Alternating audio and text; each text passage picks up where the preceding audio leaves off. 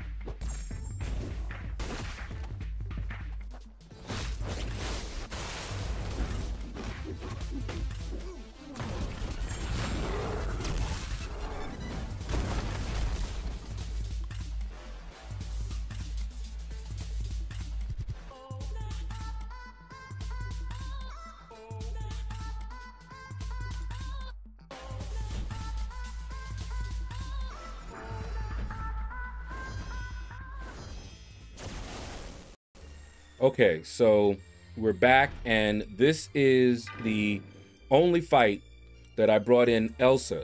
She's a rank 2. She can do this fight, but I had problems fighting Tigra. All right, so you can see that she put a cold snap. All right, medium, light, medium, and you see the evade fail. That's exactly why she's really good for this path as well. But I was having some trouble towards the end. So you can see here, everything is going beautifully, okay? This is how you want to fight it. Keep that cold snap up, and she won't be able to evade. So you don't have to worry about the mix master, right? All right, there we go. We got another one up. And we just have to keep baiting out her specials. But sometimes she doesn't want to fire her special off quite right. And we might let the cold snap, you know, wear off on her. And then she'll evade. But look at this. She's down to 23% health. Okay? Cold snap is on her. Everything is going well. I'm trying to bait this out. She finally throws it. But now we don't have cold snap. And I didn't see that. Okay? So she evaded. All right? Look at that. I'm trying to get the cold snap back on her. And she's just like, bam, bam, bam, bam. Now she's got me in a corner. All right? I fired this off to try to push her off. 12% down. But she's already hurt me really bad. Okay? There we go. I did the medium, light, medium. But I didn't get the cold snap. So she's still able to evade. All right? So now she's got me in the corner again. And hits me. And now here's her special 2. And I'm like, oh man, I gotta evade it. I evaded it, yes! And she still got me. That's the first time I actually managed to evade in the corner Tigra's special 2. And then I tried to get off out of the corner, kind of desperate because she's just gonna fire heavies off or whatever and catch me. But I wasn't able to get her. So that was me. That was my fault, and I played that one badly. So I brought Mole Man back to finish her off. You know, evade, fail, doesn't matter. She's just gonna go down. I probably would have done just fine with Mole Man in the beginning, but I wanted to give Elsa, since I brought her, a try, and she would have worked great. And you saw during the first part of that fight, she was working beautifully. But I just messed up. All right, so now we're gonna fight this boss. Now, this boss has a very easy counter, but I did not go in with that counter first because I wanted to play around. All right, so this first fight here is me testing something out. Okay, yeah, you can't bring in a KO'd, you can't swap KO'd champions. So I brought in Spider-Man 2099. Sorry, Big Blue. Big Blue is a friend of mine, for y'all that don't know. And he tried to get Spider-Man 2099 and was not able to get him after many, many crystal openings. And I ended up getting Spider-Man 2099 4 times in my openings. And I didn't want him 4 times, and Big Blue just wanted him once. But anyway, I brought him in. Now, he is not a good option for this. The reason he's not a good option for this is he has no way of getting rid of the armor ups. So all the armor ups are going to cause him to take damage every time he hits him.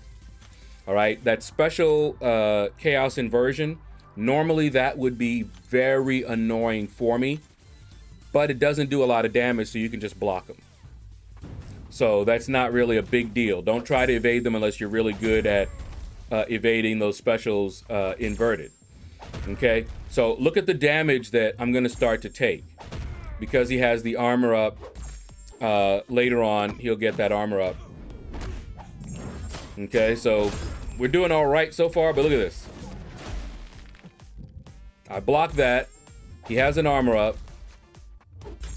But just look at this. Look at the damage. Look at the reverberation damage I'm taking. Just look at that.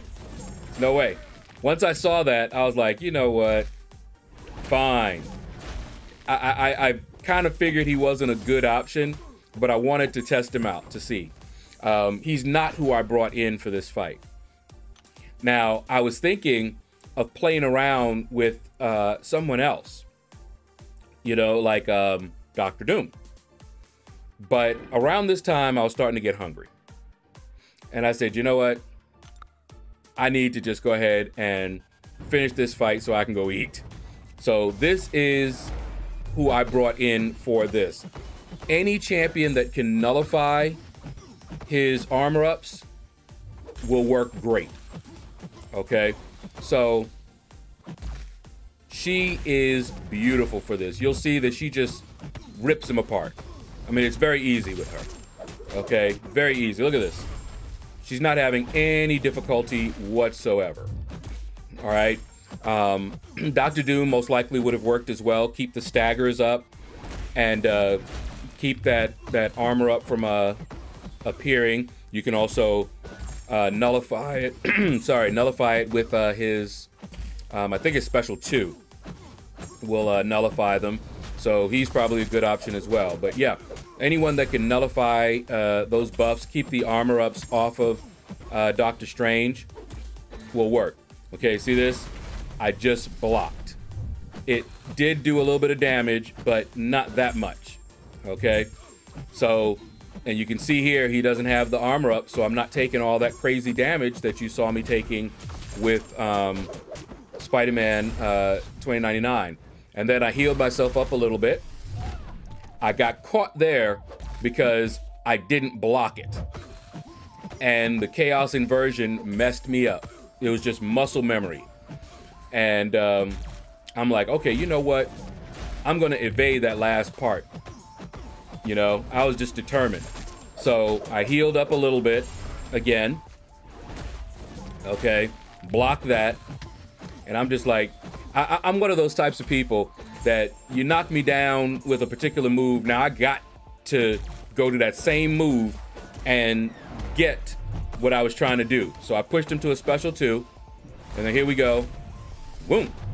Got my dex at the end. That's what I was trying before and failed. So now I had to do it again and succeed. Just something about me. Gotta do it. You get knocked down and you get up again. Y'all know the song.